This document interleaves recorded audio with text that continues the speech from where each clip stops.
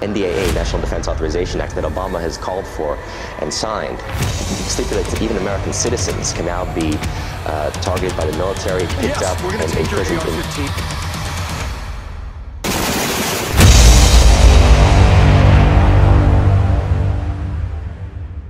In my line of work, you got to keep repeating things over and over and over again for the truth to sink in, to kind of catapult the propaganda.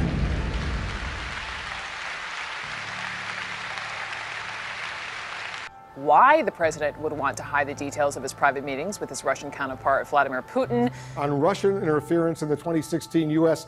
presidential election and the Trump campaign. Open the debate on the impeachment of the President of the United States. That you bought, the argument is that you bought yourself some time, you didn't use it to prepare hospitals, you didn't use it to ramp up testing. Right now, nearly 20 million people disgraceful. are unemployed. Millions, as you witness, who are scared right now. What do you say to Americans who are watching you right now who are scared?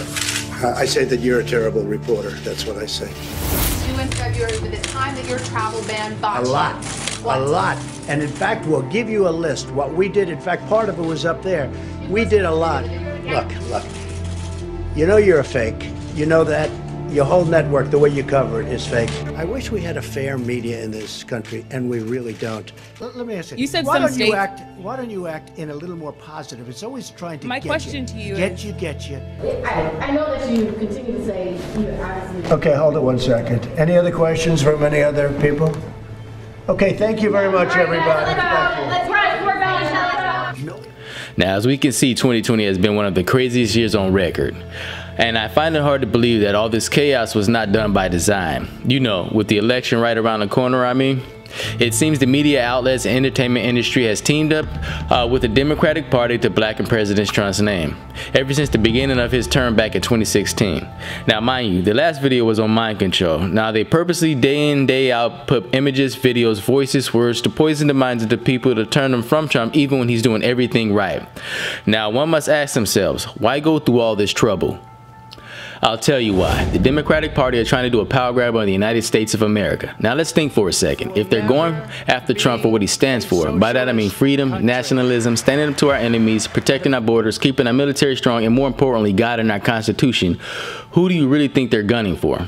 That's right, you. And yes, Kamala Harris said they will be coming for Trump supporters, and there is a site where Antifa has names of people they will be coming for who vote for Trump. And I can't forget to mention how Antifa website redirects you to Biden's campaign site. You see, the war is not just on Trump. They hate the old America, they want to end nationalism here in America and make America global. Let's be honest, come on now. The Democratic Party wants the guns from the people of this great nation, all the while China is building the economy, military, and from what it looks like, preparing for war. So it's clear to me who they work for, and it ain't the people. You remember when Obama said this?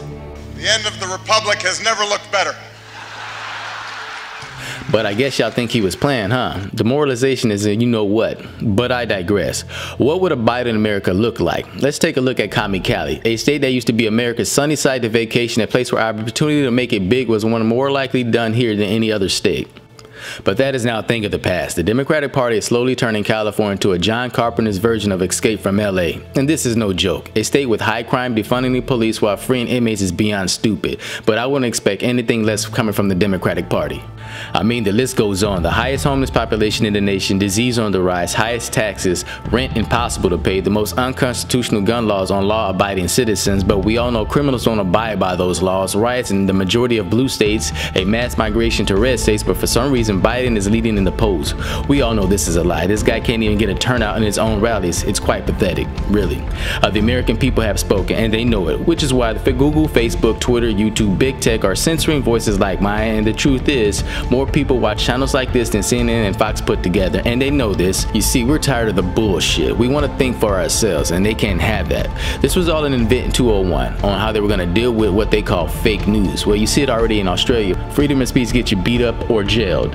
And YouTube wants to delete channels who talk against fraud of mail-in ballots like it's fake news when on their news shows us ballots dumped in dumpsters, parking lots, ditches. Come on. And don't get me started with Kamala, who was against creepy Biden because of his sex crimes, are now best friends. I mean, this woman is so far left she could have worked alongside Hitler.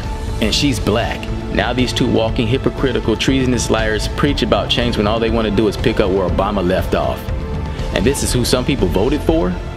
Seriously, Biden can't even hold an interview without a teleprompter. He folds during simple debates even when all the cards are in his favor. You know what? Screw it. Vote for Biden if you want to defund the police and have chaos in your streets because there are no police to keep you safe. Vote for Biden if you want Antifa to kick your door in and kick your ass because Biden came for the Second Amendment. Hell, let's vote for Biden. And let's make America third world. Together.